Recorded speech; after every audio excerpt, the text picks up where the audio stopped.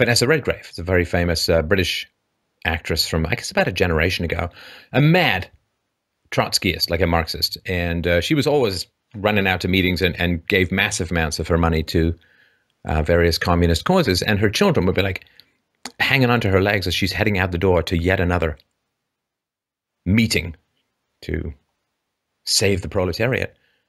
And, the kids are screaming, "Don't go, mommy, don't go. We need you here. We want you here." And she's like, "No, I'm going to make the world a better place." And they say, "Can't you just make the world a better place when we're a little older?" And like a lot of Marxists, and she confesses to this as well, like a lot of Marxists, she likes humanity in the abstract, but doesn't particularly like people in the particular. That's a very, very common thing among people who see these big movements, these big ideas, these big classes or races or whatever, and they can't deal with individuals. They have an abstract love for these categories without any particular affection for the individuals who compose them, which is why you can want to save the proletariat while stripping away their freedoms and rights.